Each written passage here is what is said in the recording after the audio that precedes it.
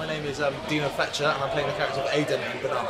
Henry, Freddie and Dean are on like a friendship quest using Grindr trying to find this guy Aiden, and then they finally come across him at the end of the episode and it begins in my episode. So we follow Aiden into this bar where he meets a character called Ben, who he's attracted to, but Ben is in chats with a lovely guy called Frank, who's not really to Aiden's tastes, and so they start to flirt, and then we follow them to a threesome, which is quite awkward.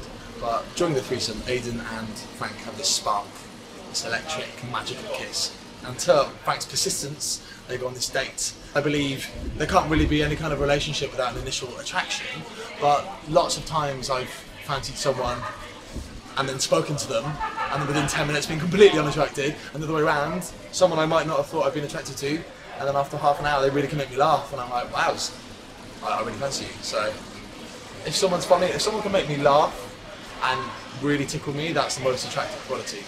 Absolutely. I'm in a play at the moment in the West End called Ghost Stories, so I have a certain amount of allocated holiday which I've taken. So I've taken this week off. My agent called and said, look, there's a possibility, you know, put you up for this audition that you could get it and they could work around it. So I was like, cool. Read it, loved the script, worked really hard, auditioned, it went really well, and then my agent called me and was like, good news and bad news.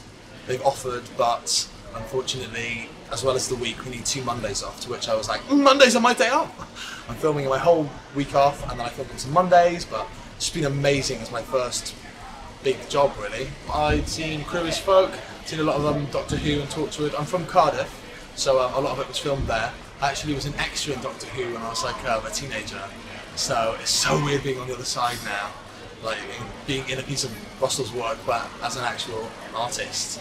It's just so nice to have. I feel like I've really climbed and like worked my way up. But yeah, I love Russell's work and his writing. He's someone who's been a massive inspiration to me, and I really look up to. I think he's brilliant.